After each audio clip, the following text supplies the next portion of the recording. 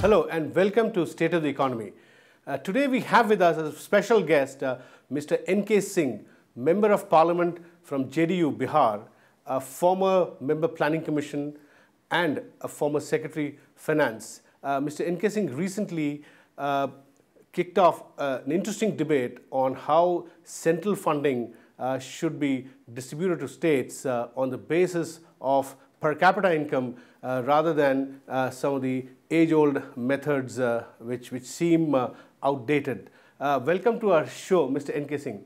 Now, you have been advising the Chief Minister of Bihar, Nitish Kumar, and in that context, you raised this very important issue in Parliament on how central funds should be disbursed to the states on a completely different basis, and you cited per capita income of states as an important parameter. It seems to have got some traction. Now, I want to understand where is this whole debate now?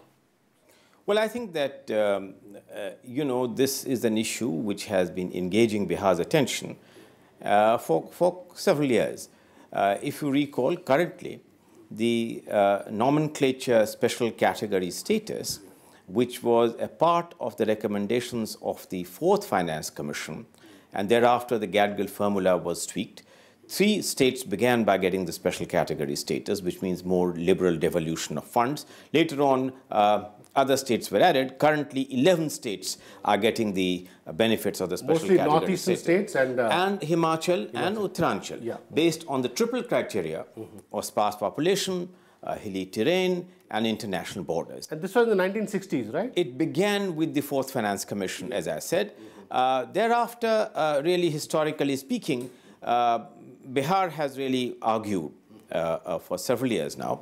He's had a campaign, we had culminated in a rally, where basically what we have argued is that this method and methodology of looking at the special category status was flawed because in terms of multiple other development parameters, per capita income was one, but there are several other multiple parameters in terms of human resource development, in terms of per capita consumption of electricity, in terms of the density of roads, density of rail penetration.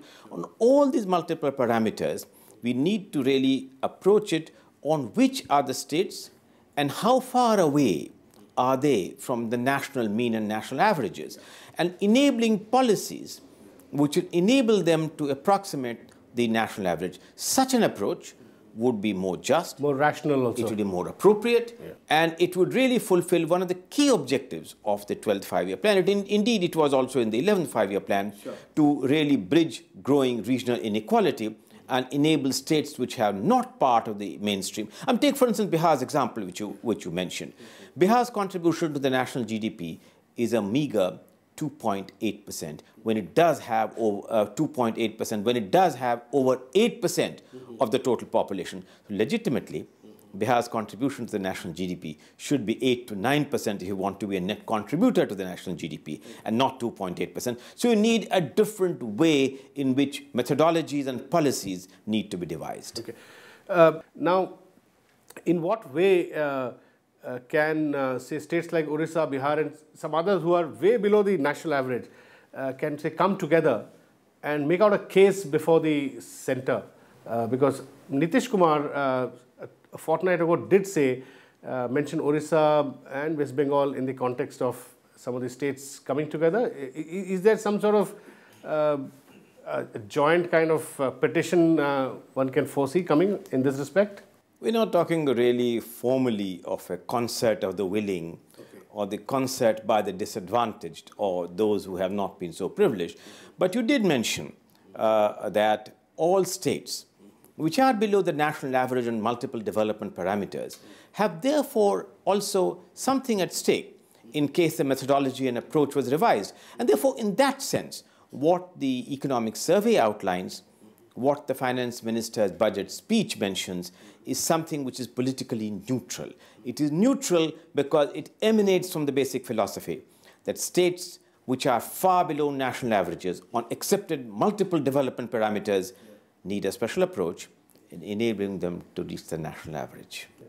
And is it also true that some of the special category states, as they are currently designated, their per capita income is quite above the national average also, many of them? Yes, it is. And therefore, I think it proves 2 points. First, that the benefits that were given, the approach of the special category states has worked. It has worked in terms of giving them a much higher per capita income, much higher levels of performance on Human Development Index, and the tax breaks which have been given has fostered industrialization, at least in some states, particularly Uttarakhand and in terms of Himachal than some of the other states have really. So the approach has worked, but we need now a different approach and a different methodology. Do you expect a comprehensive review of this entire process of determining which states really deserve more attention in terms of central funding, more flexibility, as opposed to the current lot of special category states? Well, apart from whatever the finance minister said, which was quite positive in response to a supplementary of my question, which I had asked in December, the economic survey which was presented to Parliament outlines the rationale. And this is reflected in the finance minister's budget speech, which is exactly this, that the different approach must emanate from a broad recognition that the old parameters and the old approach may have served a purpose, but we now need to look at states ranked in terms of their performance on national averages, on multiple development parameters, and then policies which would enable them to approximate the national mean over a finite period of time. This will require certainly a fresh approach of an altered development strategy of allowing regional inequality to be spotted and really enabling states which have lagged behind the national performance to come up with the national performance. For instance, as Bihar, to give you that case, has registered a spectacular rate of growth of 11.8% in the 11th plan. In fact, the Prime Minister tweeted very recently complimenting Bihar of being the fastest growing state. But notwithstanding this... But off a low base, right?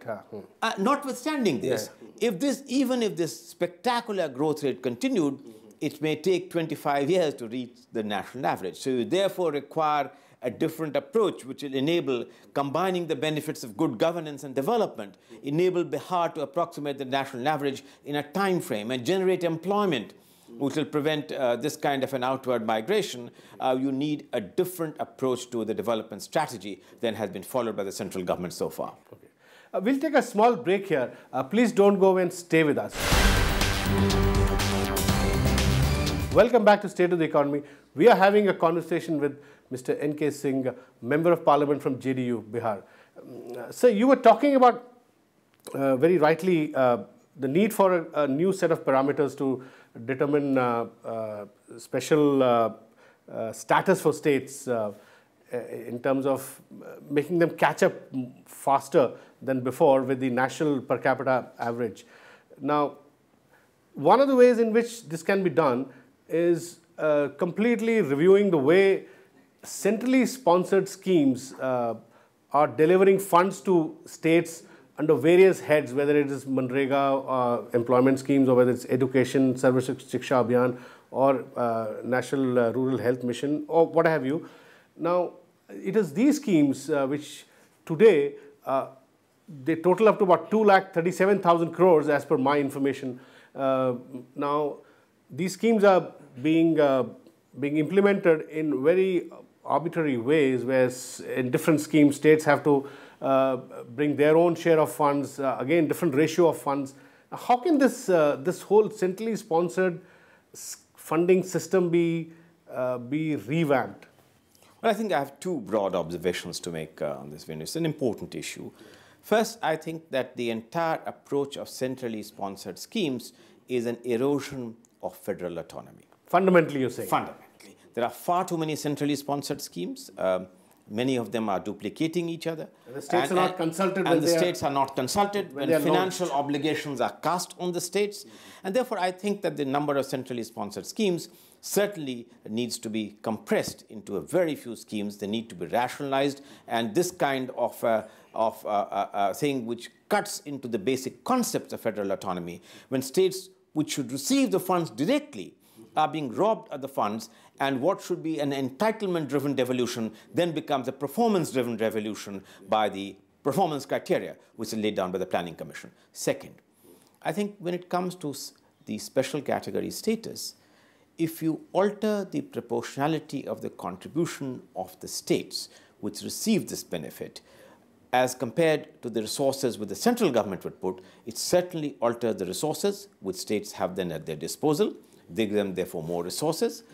It enables greater access to external funds consistent with the obligations of the Fiscal Responsibility Act. And therefore, I think development momentum in terms of public outlay gets a new impetus if an altered approach is followed. Currently, the centrally sponsored schemes, as you know, 90% of the contribution really comes from the central government. What if you did have a different formula?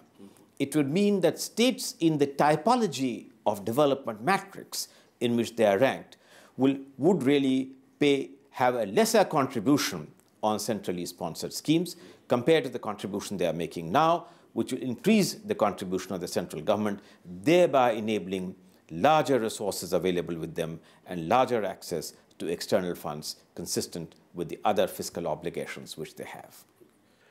Mr. Singh, you've been now you are a member of parliament from Bihar, and you are talking the language of decentralization, and you are indeed articulating the voice of the subalterns.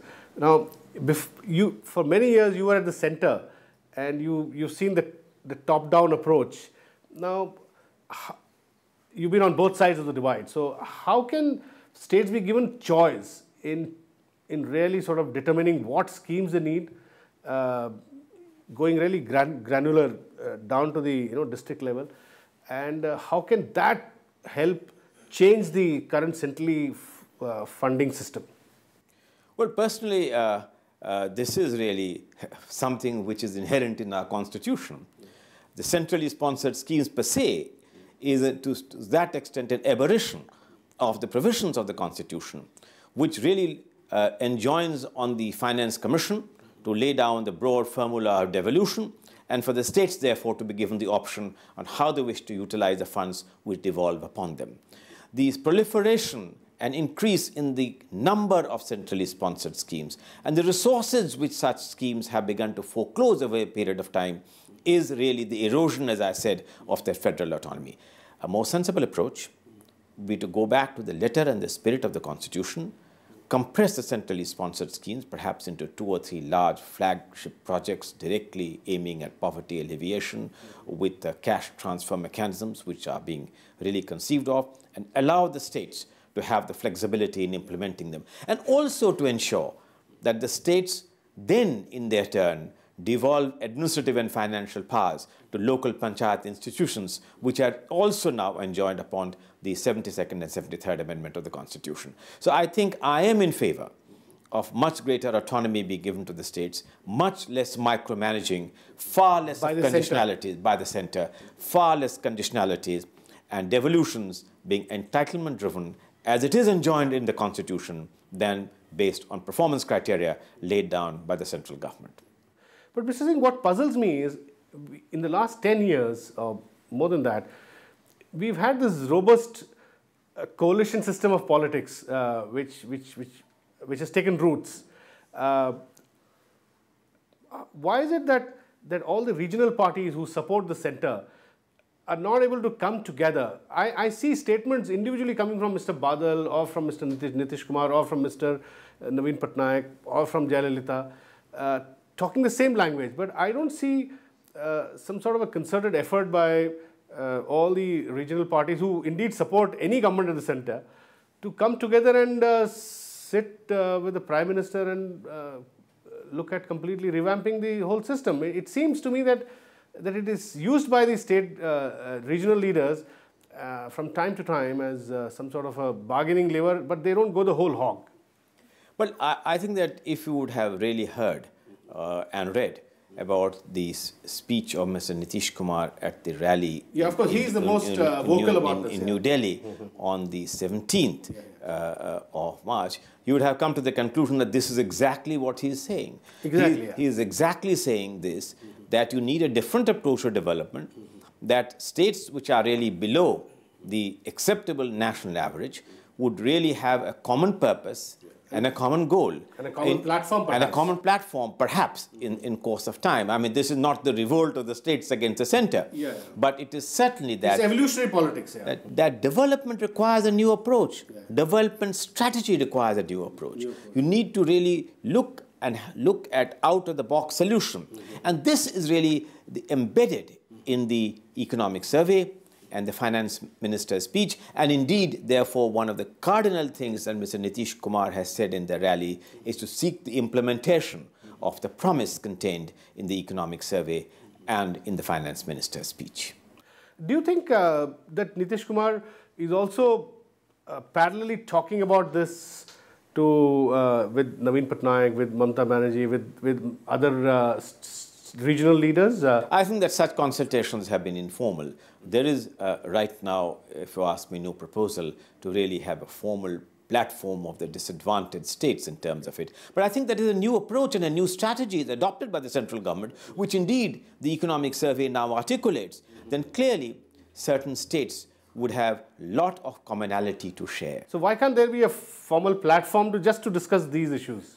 Well, I think the National Development Council should really be revamped. The Center State Council needs to be revamped. One of the things on which I have consistently written is there are no credible platforms for center-state consultations. This is the weakness in the manner in which federal polity is being run in a country, where the National Development Council is really more and more of a ceremonial body which meets really to adopt a plan, adopt a midterm appraisal, and the Center State Council has become increasingly dysfunctional. We need to create credible consultative mechanism for the center and the states for enabling these kind of issues to be really discussed in a manner which is objective and not really purposelessly in terms of ceremonial speeches being delivered. We'll take a small break here. Please don't go away and keep watching Rajya Sabha television. Welcome back to State of the Economy. We are having a very interesting conversation on center-state relations with Mr. N K Singh, Member of Parliament from Bihar, representing JDU. So you were very rightly talking about an alternative center-state mechanism which needs to be put in place. Now, if I'm not mistaken, would you regard the committee which is looking at, say, GST, Goods and Services Tax, as an alternative mechanism between center and states, talking at level with each other rather than center talking down to the states? Is that the kind of mechanism that you're referring to? Would that qualify in terms of an alternative mechanism as you're suggesting? You know, the GST Finance Ministers Group is specific to the GST. Yeah. Earlier, if you recall, there was a similar group in terms of VAT. And that also came to some positive conclusion. But they were specific to a particular issue and specific to a subject. What I really meant was a more... that's what I'm saying. Can this model be taken to sort of encompass a whole lot of issues that you're talking about? That's what I'm saying. A GST type of state finance ministers...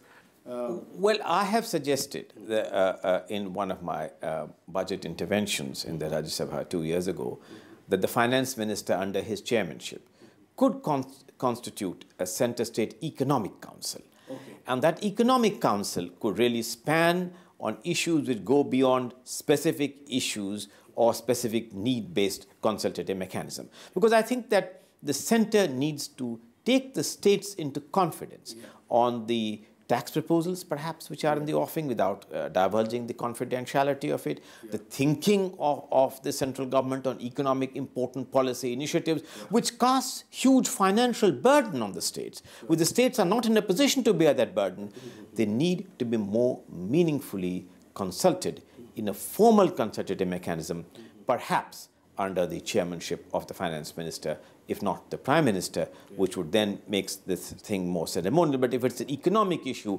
I would be in favor of an economic council. Center-state economic council. Center-state economic council headed by the finance minister, bringing about not merely issue-based consultations, but on a generic subjects which concern the economy as a whole, in which states become partner in the formation and evolution and execution of important central government initiatives. This is what I was getting at. It's a very good idea. Now, who from the states, the chief ministers would obviously be the members of this council, right?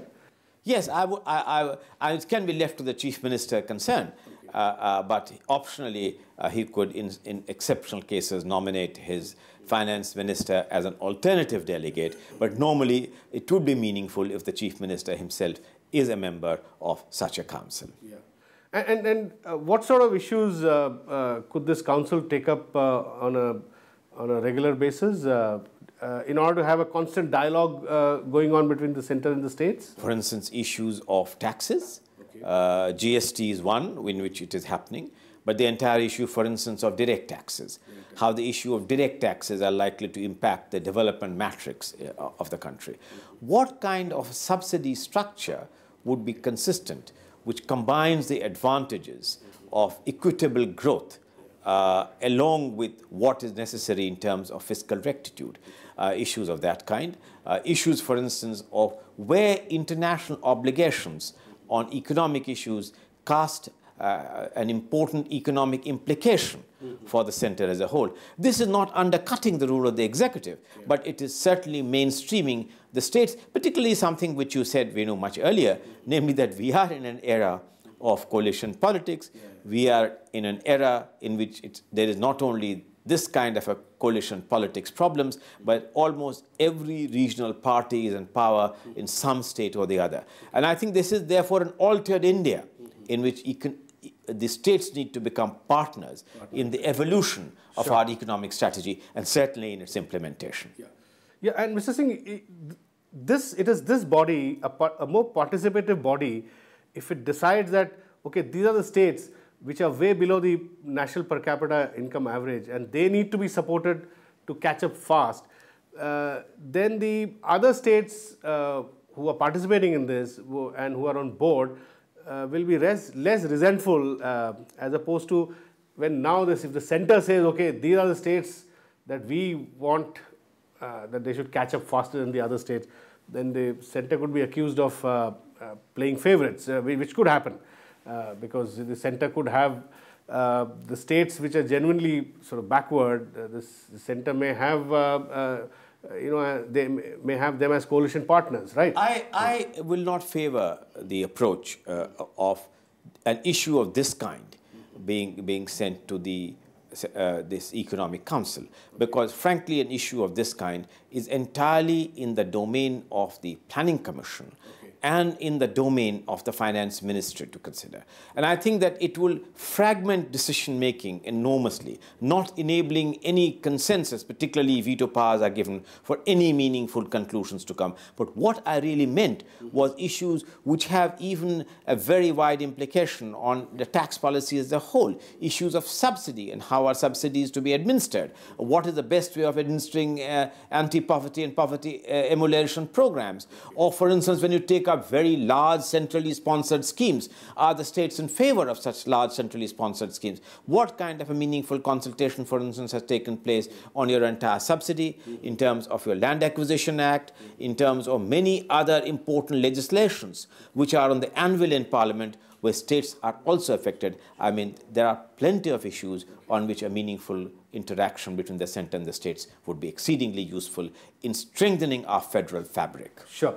And how can recommendations from a council such as this, what you're suggesting, could be, say, brought onto the national agenda? I mean, what could be the mechanism? You mean the recommendation could come to placed by the finance minister before the cabinet or before planning committee? How will it work? Well, if you're asking whether such a body should be advisory or such a body could be empowered. Exactly, I'm getting it back. Yeah. I think that we will need to really keep that flexible.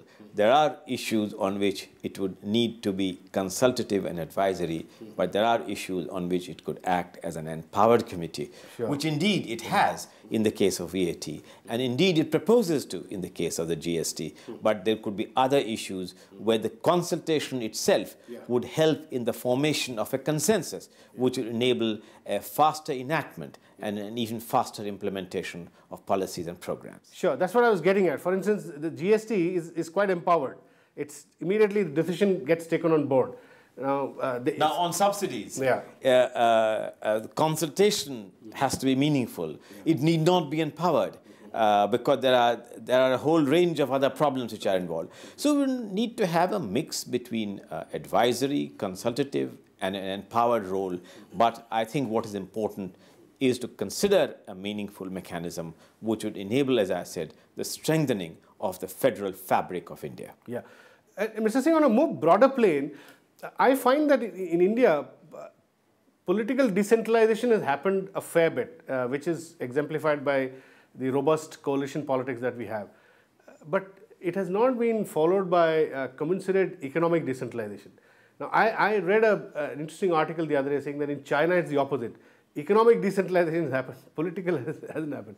So how long do you think will it take for economic decentralization to really catch up with political decentralization? Well, actually, I have also written about it, namely that the asymmetry between political decentralization, not perhaps by an act of choice, but by the inevitable process in which politics has evolved. It is nobody's choice that regional parties have come up. It is nobody's choice. It's the people's choice. It's the people's choice, really speaking. So I think that on that, the decentralization of power to states and to regional parties is a political reality. I think that on economic issues, the center has held back.